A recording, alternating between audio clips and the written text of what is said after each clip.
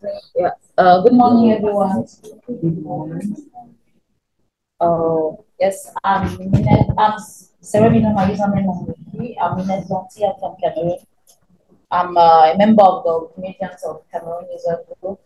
Uh, so thank you for being here to attend the session. So I'm here to share about taking Wikipedia into universities. And the idea of taking Wikipedia into African universities actually came from a project called Africa Environment Wiki Focus. And for that particular project, the strategy we decided to use in Cameroon was going to university students, to universities in Cameroon and targeting university students interested in environmental science study and climate change. So next slide. So quickly, we start with how we started about the Africa Environment Focus Project. Then how we carry out the project in Cameroon. The third part, we see why we choose universities, the challenges and opportunities we have in the project, and we finish with the way forward. Next.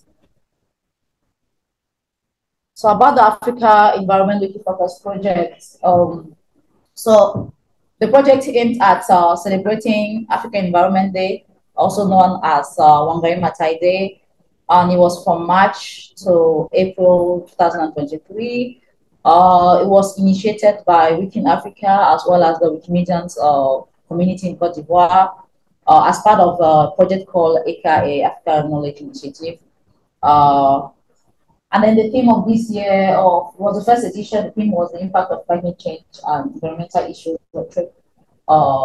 in Africa. So how we carried out the project in Cameroon? The project in Cameroon started in April 1st and we went to April to the end of the month. And we had two main activities. The first one was collecting data and information from specialized organizations. Those are organizations specialized in studying climate changes and its effects generally. And we also had a training with environmental science students in the specific university, like we identify university offering majors in climate change, climatology, and climate change or anything related to environment and environmental science. So those were the two main activities in the project. And yes, the team, just connect on the next slide. There are two people missing. We're four of us, but I just saw that the two names there was. So just keep that part. So how we carry out the project? The first step for us was identify the universities. Since we were interested in specific university, specific majors, we identified 5 universities and sent out applications to the university in March. And the activities were planned for April, so we were really short on deadlines. And we got answers. We got replies from 3 universities, 2 public and 1 private, and that's how we planned and organized the sessions. Next. About the training sessions, the content of the session, we're focusing on how information is produced on Wikipedia. So first objective was like contributing in changing the perception, because when we got to the schools, starting with the school administration and then the students, they were like, oh, how is Wikipedia related to the studies? Our lecturers said that we should not use Wikipedia. Why are we using Wikipedia? So we're like, how is information produced on Wikipedia? Then how to use Wikipedia and other sisters projects for research, like we're talking about sources, how to evaluate the quality of an article, and then we're also interested in teaching them how to edit an article. It was specifically oriented in how to improve with the climate change data. So like typos, and really focusing on articles where how you can improve climate add actually climate data into a specific Wikipedia article. And then we also had some sessions on how to create a Wikipedia article for in the schools, in the university where we really had like enough time. we had sessions on how to create Wikipedia article. Next. The results we have with the project, as I said, we had three universities, among which two public universities, state-owned, and one private university, pardon. We had 4 training sessions. There were two in one university. We had two different classes. And then we had over 400 participants. We had 40 members, like new registered users on Wikimedia. At the end of the project, we were able to create 12 articles, and about 75 articles were edited at the end of the project. It was a 1 month project, as I said. So these are some pictures of the trainings in the 4 sessions we had. Next. Next. Okay. Then why universities? Because as I said, the project was taking place in 13 different countries. And we in Cameroon, we choose to target specifically universities for the project. So the project wasn't about universities. We decided to go for universities. The first reason was we saw it as an opportunity to recruit more contributors among students, because we have like specific places, like we already have I'll say what arrangements, but partnership with specific places where we hold sessions twice a month in like the 4 hubs that we have in the country. So we already had like planned all our activity for the next 6 months. So when the project came in and we contacted as a user group to join, we're like, okay, we can't just add another project into what we already have a very the plan is already made for the next 3 months. So we're like, okay, this is an opportunity to get to a new audience. And we one of the problems that we had identified earlier in the session we are having is that we were having very little university students coming to our session, and it was always like the campus is very far from where we hold the session. In all the cities where we hold the session, the campus are always kind of out of town, so it was difficult for students to come to our session. And even when we had them, the retention was always very low. So we saw the project as an opportunity to get closer to them. And since the topic was very specific, like it was about climate change, and even in the user group, not many people actually were interested in or actually knew what they could do. So we thought maybe seeing people who are like, they work on climate change, are interested in it, and they study it in school, they might even the interest might be higher if you go to towards them. So it was also a way to introduce Wikipedia to those people, to those students. And the last thing is that we were short on time. We had only 1 month to plan the project, and doing everything like logistic, finding the venue, organizing communications. We thought having university will make it faster for the outreach and the communication. So the challenges and opportunity we had, the challenges, like I tried to separate them into 3 parts, because we had challenges that were specific to private university, others that were specific to public university, state-owned, and they were general. So the general challenges we had that were like common to the 2 types of universities was the sessions, that we only planned 1 session for each university, and that was definitely not enough. So at the end of the session, students still have a lot of questions, and we didn't plan follow-up session to really like grow their skills so that they could actually make relevant edits after that. Very few were able to make important edits after the session. And then the students who were reluctant, as like we had it in all the universities, they were like, oh, our lecturers, our teachers are telling us that we should not use Wikipedia, as if it's not a good source of information, that things on Wikipedia are fake. So we had that challenge too. And as I said, something that's missing. One session was not enough. In private university, one challenge that we had there was that their busy schedule. Like it was really easy. It was really difficult to have like 2 hours or 3 hours off their timetable to really arrange the session. And because they all have the campuses, they all have Wi-Fi there, we had a lot of problems with IP, so it was not easy to create accounts during the sessions we're having. 5 minutes. Oh, okay. public universities, like it was like the delay response, the bureaucracy. You drop the application, you wait for 3 weeks, no reply, you go there. So it was just so difficult. And the university authority were not receptive.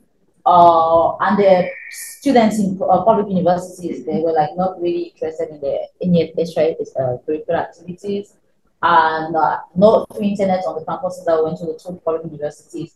And last minute changes, like the university in Douala, we had everything set up, and on the day of the session, we had a call from the university that the hall is not available, that we should find somewhere else to do it. So, and we had to like find a hall. And at the end of the day, we only had 10 students, whereas we had like 50 students registered for the event because they had to move, pay taxi, and it was not. So public university was yeah, the last minute change, no organization. So opportunity like for with a university student is like they're literate and open to knowledge. So it's really easy to get to them and introduce them to Wikipedia. And most of them have computers, which is a big challenge with the local like editor that we do. Sometimes when we come see 5 people, only 2 have laptops. But in schools where we went, like almost everybody had a laptop. Some had in their rooms, but it was easy to have people with who are computer literate. And the outreach and the planning was very easy. You just have to get into the WhatsApp group of the class, and everything is easy. And the logistic, in two of the campuses, we had everything provided by the university, the whole the internet, the laptop, the projector. So we don't have to go and be renting and doing all the logistics. So it's easier. Those are the opportunities of the university. Next slide. Way forward next for this year. So the project inspired us to actually introduce a new project in Cameroon for next year, like really taking Wikipedia into university in Cameroon. So we are planning to organize a series of training in at least 8 universities in the country in 2024. And we hope to be able to create like 4 wiki clubs in the university, because we find out that the follow-up was the problem. So like connecting the wiki clubs in the various universities with each other, it was also a problem because they wanted to know, are there other universities, can you do something so that we try to like do some challenges or contests so that we can get to know each other. And like it was like they wanted competition, like they wanted to know what others were doing and see if they're doing better than the other universities or not. So next, yeah, so for this for the project, like the way forward, we are really looking at involving lecturers and teachers in the program. Like they were really left aside. We didn't really involve them, and it was a real challenge. So as well in advocacy as well as in training. So what we are looking for is like organizing a training session with them, or just trying to be present at one of their academic conference and maybe have a session there, because it's a real like the perception of Wikipedia amongst academic in the research in the amongst the university. The academic is very the perception is not good in Cameroon. It's really not good. So we want to change that perception and make lecturers and teachers become allies, and so that they could encourage students to use Wikipedia more, and maybe why not training and mentoring them to use Wikipedia.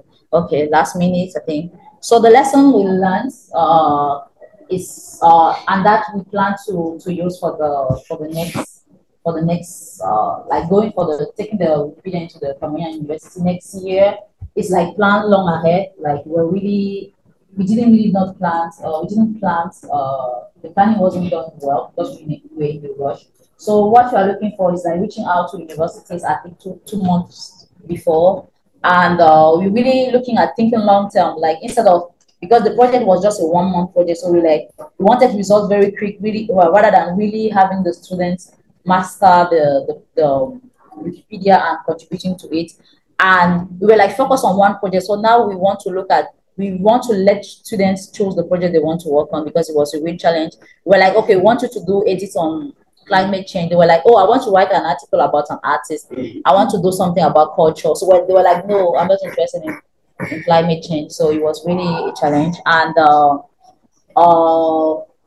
multiple projects. We're focusing on Wikipedia and a bit of Wikidata. And when we did Wikidata, we realized that many people were interested in other things than Wikipedia. Like writing is not their thing. So maybe Wikispaces, we also look at Wikispaces and maybe the Wiktionary too and Wikidata to see what interests them and let them choose what project they want to work on, and really work into making them autonomous. Like we come for 1 or 2 sessions and really try to train the trainers so that they have all the skills they need on campus to organize session and be contributing on a regular basis. So thank you for your attention. You have room chair, do you have time for questions? 2 minutes for questions. Okay, thank you. Yes. You can give her the. Thank you for this presentation. It's Yeah. really interesting. The Actually, mic. I am in university. This year I began to my studies about Wikipedia. Talk about involving teacher, that's very important because you can, for example, for my experience, I use Wikipedia in my teaching. I mean, I teach bioethics. So I select a lot of time, a lot of articles about bioethics, and I ask my students to write about this. And it was evaluated. I mean, I evaluated the work, and my colleague in Wikimedia helped me for the best evaluation. I am happy also to know that with us here in this meeting, we have another university teacher, Agadir, with his teaching linguistics, and we will work together next time. So if you can have teachers with you, I think that will help a lot. And if they can, not only make like cultural events, but if they can Wikipedia in their courses, that would be nice. And even evaluating, that would be nice. And the students actually like it. But one thing is very important because you said that it's teacher was reluctant, they're resistant. Instead, I make it clear in the beginning that is not a reference. I mean, you cannot use Wikipedia in your academic search, but Wikipedia for you, it's very good exercise to write. To write, it's exercise for writing, not for your academic, because we don't accept Wikipedia as source. It is good for writing. It's a good exercise for scientific writing. And also, it's good to be volunteer. So we have like a slogan to be volunteer and be volunteer with Wikipedia. This is kind of this also, yes, we can see it in this way. Thank you. Thank you so much for your contribution. Martin, one last question, or are we okay? Okay, 2. Oh, you can take 2. Oh, okay. Yeah. I would like to know, can you tell more about IP address issues and how you overcome it? Okay, the IP address is like when you're in it, like shared Wi-Fi with your class or institution. Not more than 3 people can log in to get the same address. So we had some students logging in with their phone. With like their private that are not connected on the Wi-Fi. We also have the dashboard. Actually, for one of the session where we had the biggest problem, the dashboard, the outreach dashboard crashed. I don't know what was happening, but on that day crashed, so we couldn't use it to create new accounts. And for the last session we had, we actually asked students, because there was already these events, the events platform, the new platform that's on. So we asked students to register, and then they had to create their accounts. So that's why on the last session we were able to have like 30 students who registered. So they registered before the event. So it was easier, so that because they were not registering at the same time. So it was easier to have more students. Like they came for the session, there were like 30 of them, and about 20 creating their account already before the session. So that's how. But for the first workshop we had, we ended up having only 5 students with that. Thank you. Yeah, the first criteria was are there students at the same major in the university of climate change? We have students who are interested in it. So that's how we choose the university. And then we're looking for, because we're short on time, we're looking for universities where we actually have contacts. so that they could help our letters, application letters getting faster. So that's what we did. For the private university, we actually had somebody who worked there who was a medium, and we actually helped us have the answers in Norway, and everything was scheduled. We had 2 sessions in the campus because we had somebody who could explain to the school authority the importance of it, and then they asked for two different classes that joined them and have 2 different sessions with them. So that was, and we also tried to have the 4. We identified 5, and it was in 4 different cities. So we didn't want to do everything in Douala, so we went to 2 in the rural area. We didn't have positive answers in the other, so we have positive answers from 3. We were really trying to get to different cities. Yeah, but the first criteria was, are there students there who are serious on the climate change that will understand the African focus, Wiki focus, and what are the interested in. Okay, thank you very much for your